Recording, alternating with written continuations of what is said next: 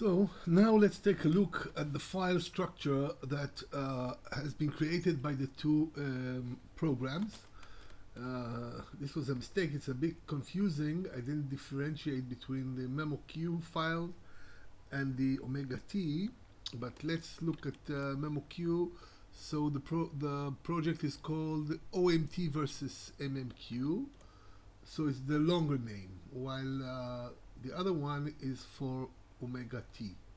So let's look inside the MemoQ project. We see that there are some XML documents and translation documents. It says here we have the same name as the original document with an extension MRD, and we have here some kind of docx. These are the files. So the file structure is rather simple.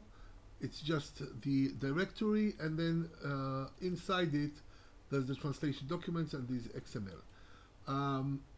As regards OmegaT, we see a more complex file structure because OmegaT opens the entire project. When you open the project, it opens all the various files needed for the project at the same time. So this is the dictionary directory where you will put your dictionaries, the glossary where you will put your glossaries. OmegaT is where ultimately we will have the translation memory that OmegaT will create, the TM. Here is the source. You see OmegaT copied the file in its entirety into this directory, and the target is still empty because we haven't done any translations yet. And the TM is where you should put the legacy TM. If you have a TM from a previous project, which is something I will do later. And here we have OmegaT project outside. So you see there's a whole file structure that OmegaT opens whenever it begins, or you begin work on a new project.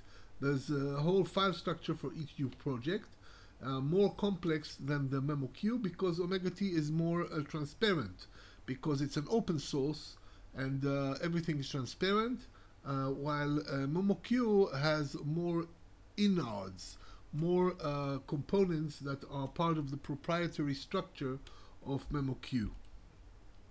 Now, let us just open a translation memory in OmegaT, in MemoQ. As you remember, we haven't done that yet. So let's open a new one, create, use new. Let's call this MemoQ versus OmegaT. And again, source language is Hebrew, target is English, and you see again MemoQ wants to save this in its own file structure somewhere in documents and settings.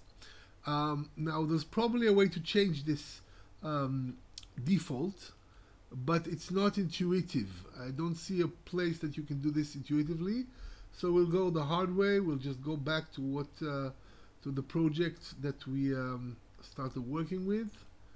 For some reason it's jumping around here. Because it's in documents and settings. So where is our project? Here it is. And here too we will set up the translation memory here. Okay, fine. Let's approve that. Fine. So now this is the translation memory. Go back to documents, translations, and here's the document. Let's open it now. Double click. And now it's opening the document.